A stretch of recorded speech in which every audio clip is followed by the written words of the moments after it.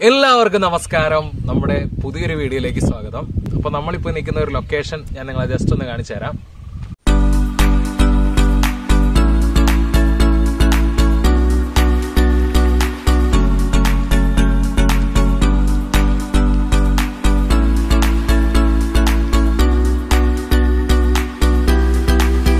അപ്പോൾ ഇത് കണ്ടു കഴിഞ്ഞപ്പോൾ നിങ്ങൾക്ക് മനസ്സിലായിട്ടുണ്ടാവും നമ്മൾ നിൽക്കുന്ന ഒരു അടിപൊളി സ്ഥലത്താണ്. അപ്പോൾ എവിടെയാണെന്ന് നിങ്ങൾക്കൊരു സംശയം ഉണ്ടാവും. നമ്മൾ കട്ടപ്പനയ്ക്കൊക്കെ അടുത്തുള്ള ഇടുക്കി ജില്ലയിലെ ലോണ്ട്രി എന്ന് പറയുന്ന ഒരു സ്ഥലത്താണുള്ളത്. ലോണ്ട്രി എന്ന് കേൾക്കുമ്പോൾ നിങ്ങൾക്ക് സ്ഥലപ്പേര് ഒരു ഇതായിട്ട് തോന്നും. അതൊരു എസ്റ്റേറ്റ് ഒക്കെ ഉള്ള ഒരു തേയിലത്തോട്ടമൊക്കെ ഉള്ള ഒരു അടിപൊളി സ്ഥലമാണ് നമ്മുടെ ലോണ്ട്രി.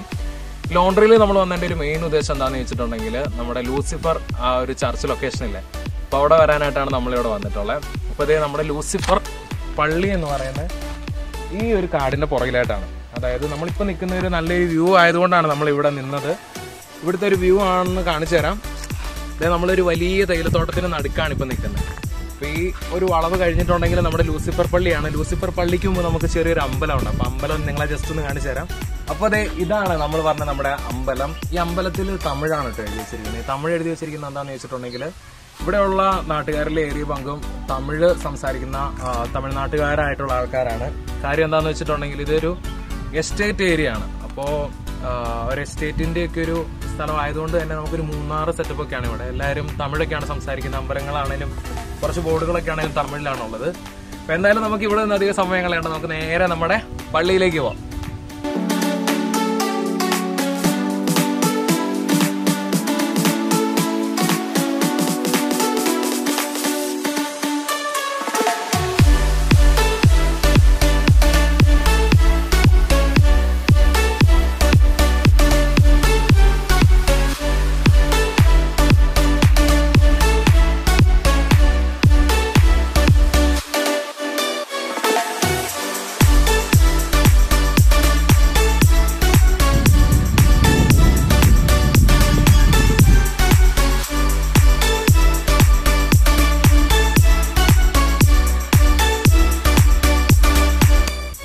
അപ്പോൾ നമ്മൾ നമ്മുടെ ലൂസിഫർ പള്ളിയിൽ എത്തിയിട്ടുണ്ട് കേട്ടോ. അപ്പോൾ ഈ പള്ളി ഇപ്പം നിങ്ങൾ കാണുന്ന ഒരു ലുക്ക് എന്ന് പറഞ്ഞിട്ടുണ്ടെങ്കിൽ നമ്മുടെ സിനിമയിലുള്ള ഒരു ലുക്കല്ല. അത് എന്തുകൊണ്ടാണെന്ന് ചോദിച്ചിട്ടുണ്ടെങ്കിൽ നമ്മുടെ ഈ ഒരു പള്ളി ഷൂട്ടിങ്ങിന് വേണ്ടിയിട്ട് അവർ എടുത്തു കഴിഞ്ഞപ്പോൾ അവർ പറഞ്ഞിട്ടുണ്ടായിരുന്നു ഈ ഒരു പള്ളി നമ്മൾ പണിത് കൊടുക്കും. എൻ്റെ നിർമ്മാതാക്കൾ, അതായത് നമ്മുടെ ആശീർവാദ് ഫിലിംസ്, അതുപോലെ തന്നെ നമ്മുടെ ആന്റണി പെരുമ്പാവൂർ സാറൊക്കെ ഇത് പണിത് കൊടുക്കുമെന്ന് പറഞ്ഞിട്ടുണ്ടായിരുന്നു.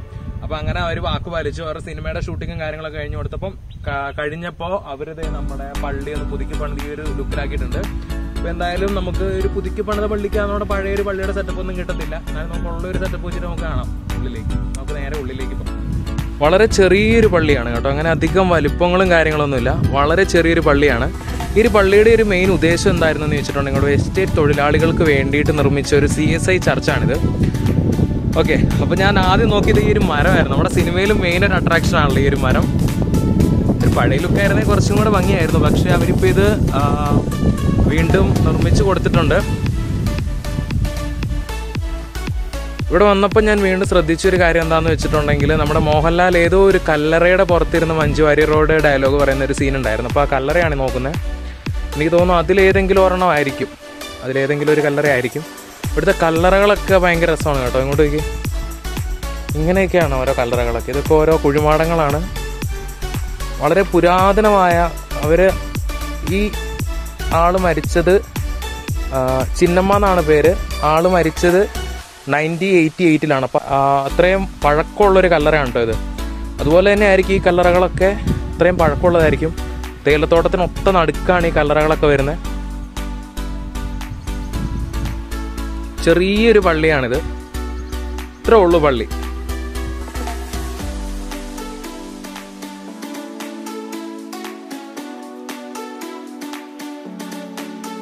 പള്ളിക്കുള്ളിൽ കയറാൻ നമുക്ക് അനുവാദമില്ല കേട്ടോ. കാരണം പൂട്ടിയിട്ടിരിക്കുകയാണ്.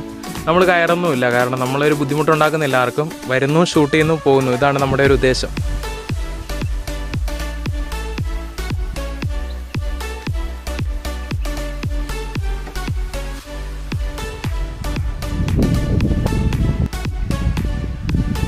ഇതാണ് കേട്ടോ ഈ പള്ളി ഇരിക്കുന്ന ഒരു ലൊക്കേഷൻ. നല്ലൊരു തേയിലത്തോട്ടത്തിനുള്ളിലാണ് ഈ പള്ളി ഇരിക്കുന്നത്. നമ്മുടെ സിനിമയ്ക്കകത്ത് കാണുന്നുണ്ടല്ലോ, അത് സെയിം തന്നെ.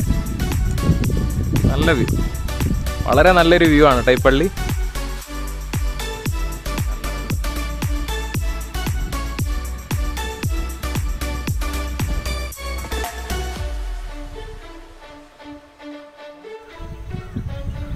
ഇതാണ് നമ്മുടെ പള്ളിയുടെ പുറകുവശമായിട്ട് ഇതാണ് കേട്ടോ ഉള്ളത്. ഇവിടെ നോക്കിയാൽ നല്ലൊരു വ്യൂ ആണിത്. ഈ മരം ഒരു ഭയങ്കര ഹൈലൈറ്റ് ആണ് കേട്ടോ. ഒരില പോലും ഇല്ല മരത്തിൽ. ചെറിയൊരു ഭീതിപ്പെടുത്തുന്ന ഒരു കാലാവസ്ഥയാണ് ഇവിടെ. കാരണം ചുറ്റും നോക്ക് ഒരു മനുഷ്യൻ പോലും ഇല്ല. ഇവിടെ ഫുള്ള് തേയിലത്തോട്ടം, മുഴുക്കനെ തേയിലത്തോട്ടം. ഇതെന്താ കാട്ടുപോത്തോ? ഒരു പശുവുണ്ട്. വേറൊരു ജീവി ഇവിടെ ഇല്ല. വരുന്ന വഴിക്ക് നമ്മൾ കുറെ പശുക്കളെയൊക്കെ കണ്ടു. അതിന്റെ ഒത്ത നടുവില് നമ്മുടെ ഈ ഒരു പള്ളി. ഇതാണ് അതിന്റെ ഒരു മെയിൻ അട്രാക്ഷൻ. വേറെ ഒന്നുമില്ല, നടുക്ക് നമ്മുടെ ഈ പള്ളി. ചുറ്റും തേയിലത്തോട്ടം, അതിന് നടുക്ക് നമ്മുടെ ഈ പള്ളി. ഒരുപാട് മലകളൊക്കെ അവിടെ കാണാൻ പറ്റുന്നുണ്ട്. നമ്മൾ വന്ന വഴിക്കും നിറയെ തേയിലത്തോട്ടങ്ങളായിരുന്നു കേട്ടോ. ഇതാണ് ലൂസിഫർ പള്ളിയിലെ ഒരു കാഴ്ച. ഇതാണ് ഈ പള്ളിയുടെ ഫ്രണ്ട് ഗേറ്റ്. അത് മുഴുവനായിട്ട് പൂട്ടിയിട്ടിരിക്കുകയാണ്. അതുകൊണ്ട് നമുക്ക് ഉള്ളിൽ കയറാൻ പറ്റില്ല. ഒരു മണിയൊക്കെ ഉണ്ട് കേട്ടോ അവിടെ.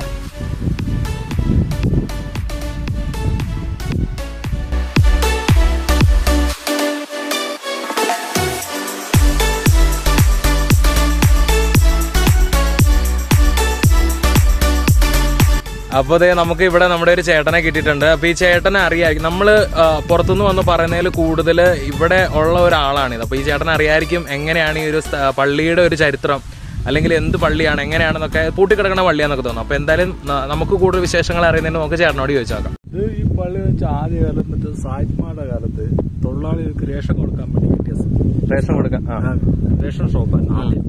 പിന്നെ അങ്ങനെ കുറെ കാലമായപ്പോ പിന്നെ ആൾക്കാരുടെ ഈ പള്ളിയിലെ ക്രിസ്ത്യാനികൾക്ക് പള്ളിയിൽ വന്നപ്പോ ഇത് പിന്നെ പള്ളിയാക്കി മാറ്റിയതാണ്. ഓക്കെ. അങ്ങനെ ബ്രിട്ടീഷുകാർ സായിപ്മാരത് എഴുതി വെച്ചിട്ടുണ്ട്. അത് 1957 എന്നാണ്ട് കെട്ടിയത്. അപ്പൊ അങ്ങനെ അത് കെട്ടി പൊക്കൊണ്ടിരുന്ന. പിന്നെ ഇടക്കാലമായിട്ട് ഇതിപ്പോ 2 സഭക്കാരുടെ CSIക്കാരുടെ ഉണ്ട്, മറ്റേ റോമൻ കത്തിരിക്കാൻ തോന്നുന്നു. അങ്ങനെ 2 വിഭാഗക്കാരുടെ. ഇത് സിനിമ ഷൂട്ടിങ്ങിന് വേണ്ടിട്ട് അല്ലല്ല, ഇത് ആദ്യം വന്നിട്ട് പള്ളി നോർമലായിട്ട് പൊക്കൊണ്ടിരുന്ന. അപ്പൊ ഈ ഇതിന്റെ ബ്രാഞ്ചാണ് കാറ്റാടിക്കല് സെന്റ് ആൻഡ്രോസ് എന്ന് പറഞ്ഞൊരു പള്ളി. ഇതൊരു വന്നിരുന്നവരാണ് അവര്. കാരണം ഇവിടുത്തെ ഇടവകക്കാർ കുറവായിരുന്നു. ഇങ്ങനെ ഇടവകക്കാർ കുറവ്, അവിടുത്തെ ആൾക്കാരാണ് കൂടുതൽ. അപ്പൊ അവർക്ക് അവിടെ നിന്ന് ഇവിടെ വരാനായിട്ട് 4 കിലോമീറ്റർ മിച്ചപ്പൻ.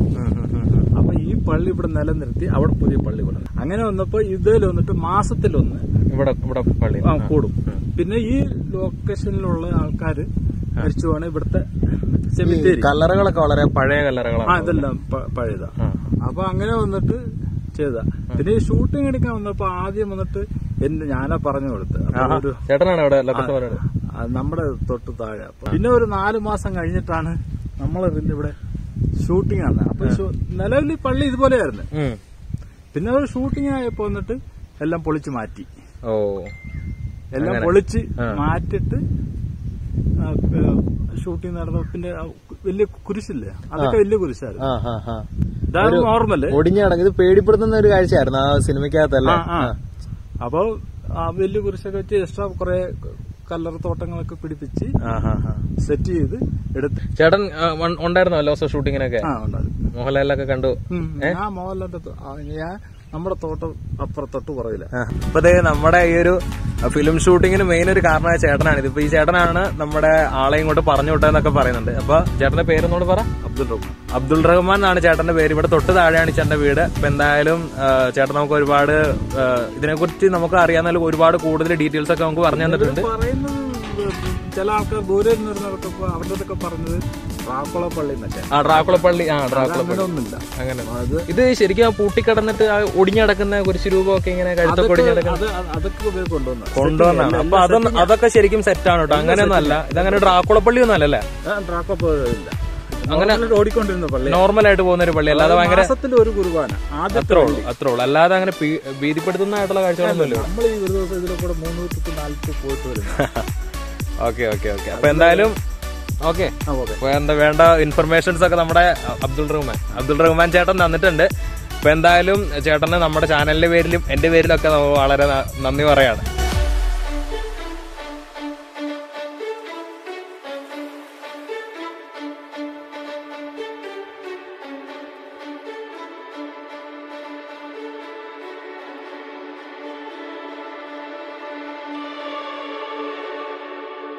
അപ്പൊ നമ്മുടെ അബ്ദുൾ റഹ്മാൻ ചേട്ടൻ പറഞ്ഞിട്ടുള്ള കുറച്ചൊരു കാര്യങ്ങൾ ഞാൻ നിങ്ങളുടെ ശ്രദ്ധയിലേക്ക് കൊണ്ടുവരികയാണ്. കാരണം ചേട്ടൻ പറയണമെന്ന് പറഞ്ഞു, അതുകൊണ്ടാണ് ചേട്ടൻ അത് വീഡിയോയ്ക്ക് നിന്നില്ല. നമുക്കും അങ്ങനെ ഒരുപാട് പോയിട്ട് ചേട്ടന്റെ അടുത്ത് പറയാൻ പറ്റില്ല. കാരണം വീഡിയോയ്ക്ക് വേണ്ടി നമ്മൾ ചേട്ടനെ അപ്രോച്ച് ചെയ്യുന്നതായിട്ട് ചേട്ടന് തോന്നും. നമ്മൾ കുറച്ചൊക്കെ അങ്ങനെ എടുത്തു, പക്ഷെ നമ്മൾ എപ്പോഴും എല്ലാ കാര്യങ്ങളും അങ്ങനെ ചോദിക്കാൻ പറ്റത്തില്ല. ഈ ഒരു മരത്തിന്റെ കാര്യം ചേട്ടൻ പറഞ്ഞു, ഇതൊരു 15 വർഷമായിട്ട് ഇതിൽ ഇലയൊന്നുമില്ല, ഇങ്ങനെ തന്നെയാണ് നിൽക്കുന്നത്. അതിനു മുമ്പ് കുറച്ച് ഇലയും കാര്യങ്ങളൊക്കെ ഉണ്ടായിരുന്നു. ഒരു 15 വർഷമായിട്ട് ഈ ഒരു മരം ഇങ്ങനെ തന്നെയാണ് നിൽക്കുന്നത്. പിന്നെ പറയാനുള്ള വേറൊരു കാര്യം എന്താണെന്ന് വെച്ചിട്ടുണ്ടെങ്കിൽ, ഈ ഒരു പള്ളിയെ ഡ്രാക്കുള പള്ളി എന്നാണ് പറയുന്നത്. ഡ്രാക്കുള പള്ളി എന്ന് ലൂസിഫർ സിനിമയ്ക്ക് ശേഷം പറയുന്ന ഒരു പേരാണ് ഡ്രാക്കുള പള്ളി. പക്ഷെ ഇത് ഒരിക്കലും ഒരു ഡ്രാക്കുള പള്ളി അല്ല.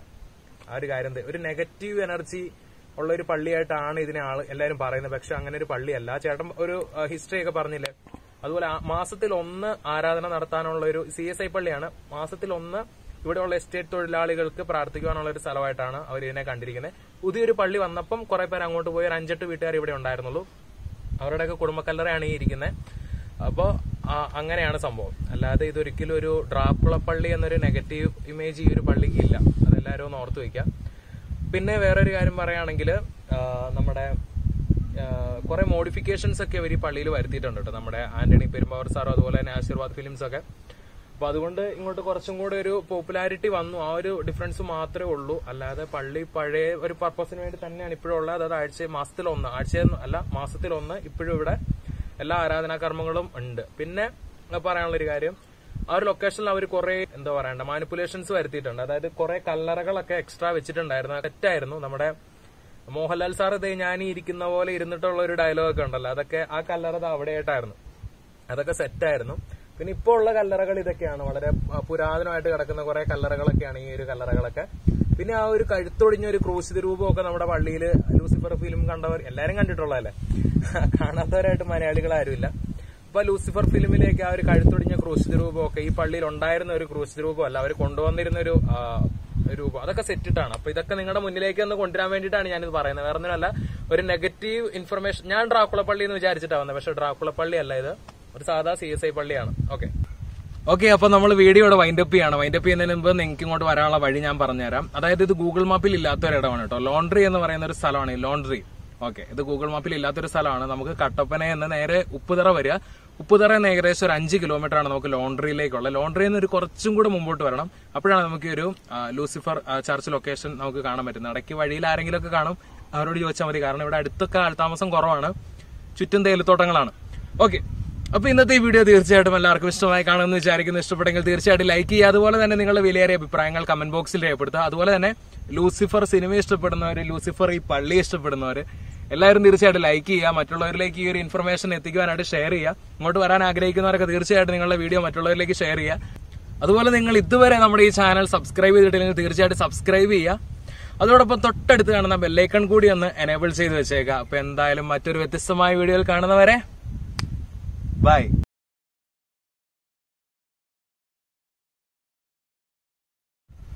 കേട്ടോ, മറ്റൊരു വ്യത്യസ്തമായ വീഡിയോ കാണുന്നവരെ ബൈ. കാരണം നീ ഇങ്ങനെ കറക്കെടുത്ത് മേളിക്കണോണേ കേട്ടോ. പറഞ്ഞോ. അപ്പം മറ്റൊരു വ്യത്യസ്തമായ വീഡിയോയിൽ കാണുന്നവരെ ബൈ.